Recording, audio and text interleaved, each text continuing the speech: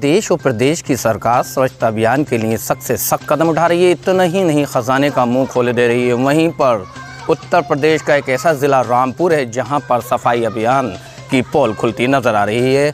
ये थाना civil line क्षेत्र न्यू आवास विकास का है। देखिए, जहां पर बच्चों के लिए पार्क है घूमने के लिए, वहां पर देखिए किस तरह की गंदगी है। लेकिन यहाँ के जब लोगों से बात की तो उन्होंने कहा कि हम यहाँ के नगर पालिका के अधिकारी और जो जिम्मेदार सफाई कर्मी हैं उनसे बात कर चुके हैं, लेकिन कोई भी कदम उठाने को यहाँ तैयार नहीं है। कोई सफाई अभियान का कोई यहाँ पर नहीं है, क्योंकि साफ तौर पर आपको दिखाया है हमने भी कि किस तरीके से यहाँ सफाई अभियान की पोल खुल रही है। यहाँ पर मासूम बच्चे रहते हैं। जो ये पार्क का नाम जो है, पार्क का काम जो है, पार्क में जो है बच्चे खेलते हैं। यहाँ पर महिलाएँ या बैठ सकती हैं, उठ सकती हैं।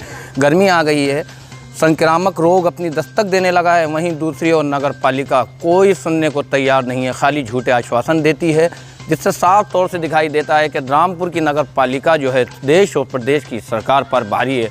आइए देखिए, एक हमारे साथ स्थानीय युवक जुड़ गए हैं, युवा हैं, इनसे बात करते हैं। हाँ, आप क्या नाम है आपका? मेरा नाम मोहम्मद अनस है जी, और मैं आवाज़ विकास का रहने वाला हूँ।